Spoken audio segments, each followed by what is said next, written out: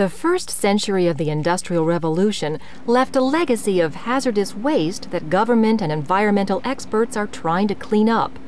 Hazardous materials and waste technicians are at the forefront of this effort. Some hazardous waste technicians work on-site. Others work in a hazardous materials center called a hazmat facility.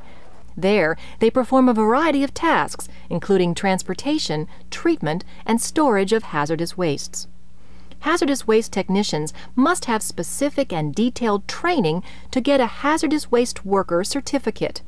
This requires completion of an EPA-approved course, annual updates, and medical supervision provided by the company. They learn painstaking procedures to protect worker health and community safety. A high school diploma or equivalent is the minimum education in this field. Increasingly sophisticated equipment, complex processes, and scientific techniques may require further education. Hazmat technicians who can adapt to new duties and procedures should be able to increase their earnings and move into supervision. Above all, the hazmat technician knows he or she is helping to make the world cleaner for future generations.